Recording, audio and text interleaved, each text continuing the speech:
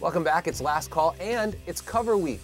We're here at Chalice Recording Studios in the heart of Hollywood where Lady Gaga recorded the Fame record. Later in the show, you'll see Weezer cover Gaga. But first, it's time for our last call spotlight, and tonight we feature a crazy person. You know, I'm terrified of heights. I've always lived my life by the motto, why jump out of a perfectly good airplane?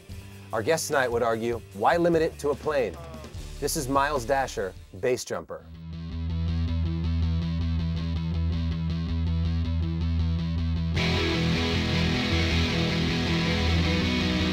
Hi, I'm Miles Daisher.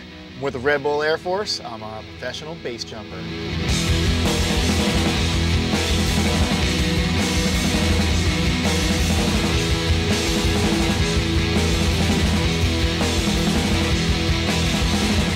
To me, the most fun thing you can do is go base jumping. You're kind of freaking out internally, all your senses are kicking on, and all of a sudden you just push off of the earth.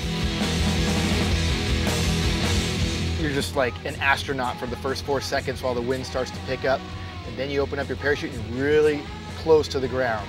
So it's kind of like skydiving on steroids.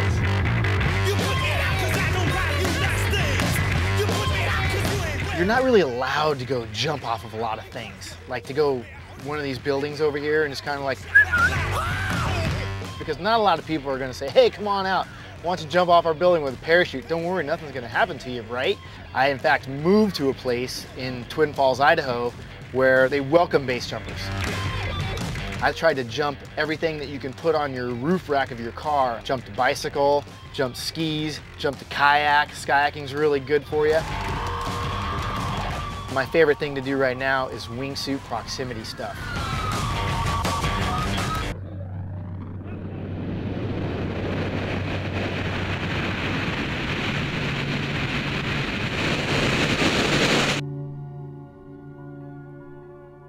When you're wingsuiting past big walls, you are flying. Your body becomes the wing. You just like look where you want to go and you're like, okay, I'm going there.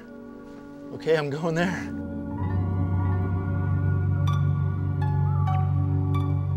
You can fly these squirrel suits for about 1 minute to 2 minutes. Your inner animal is awake and alert and just tuned in, and there's some points that stick out that you can really go and get some proximity flying on and give yourself a little bit of a scare. Squeeze those kidneys a little bit and get some juices flowing, you know, make you feel more alive than ever. And you're getting that ground rush and it's coming at you, coming at you, coming at you. Well, you're thinking, I'm gonna take this one low. I'm a base jumper, I'm crazy, I'm gonna go low, dirty low, and pull super dirty low. Your body has a natural, intuitive reaction to want to live. And your body will just do that. And you're like, oh, I could have waited another second. And then when you land, you think you're all calm. You're like, dude, that was sweet. That was the coolest time I ever had in my life. Everyone's heads is 1,000,000 miles an hour. You know, the sport does have all kinds of risks to it. You're buzzing past all these walls at 120 miles an hour. If you touch one of them, it's over. You're like, game over, man. Thanks for coming. And it happened to my best friend, my partner, Shane McConkey. Dude, he's the original dude man, bro, the coolest guy I ever know on this whole planet. And the most fun human being you could ever hang out with. And I can't believe we lost him, man, but I'll always cherish those moments that we had. You know, everyone says, well, you're insane for doing this, for having a family. And yeah, you might be right, but fear keeps you alive. If you're not afraid, man, you're just kidding yourself. You shouldn't even be doing it. One of my biggest fears is leaving my family alone. I love to be able to share my experiences with them, but more so I love to just share their experiences with me.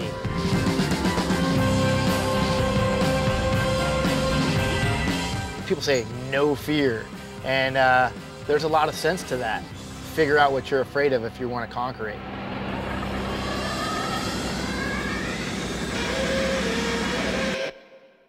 And there he is, the flying squirrel. You could not pay me enough money to do that.